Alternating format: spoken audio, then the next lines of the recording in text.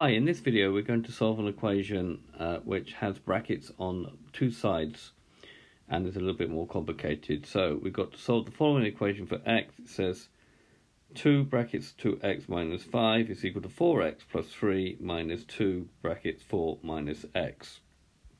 Let's just write that out. Remember, to solve equations you need to keep balance on both sides and do opposites. The first step would be to expand the bracket. So expanding this bracket, we're going to have 2 times 2x, which gives me 4x, 2 times minus 5, which gives me minus 10. We've got to put in the equal sign, and we've got 4x, there's no bracket there, plus 3, so these have no effect on this bracket.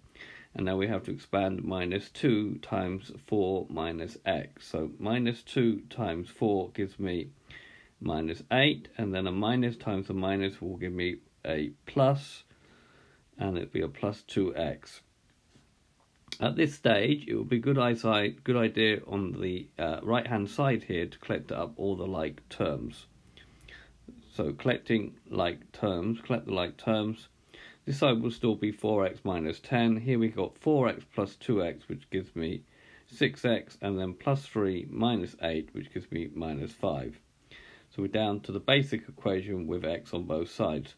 4x is smaller than 6x, so we will take 4x from both sides. So if we take 4x from this side, we're going to get minus 10. So we have to remember that minus sign stays there. Taking 4x from 6x gives me 2x, and then we've still got the minus 5.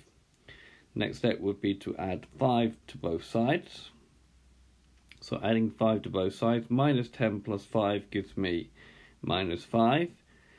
We've got a 2x, and then minus 5 plus 5 gives me nothing plus nothing. So we've got 2x is equal to minus 5. The opposite of multiplying by 2 is to divide by 2. So dividing both sides by 2, so we're going to this side we're just going to get x, and on this side we're going to get minus 5 divided by 2, which will just leave as an improper fraction as minus 5 over 2, which is the final answer.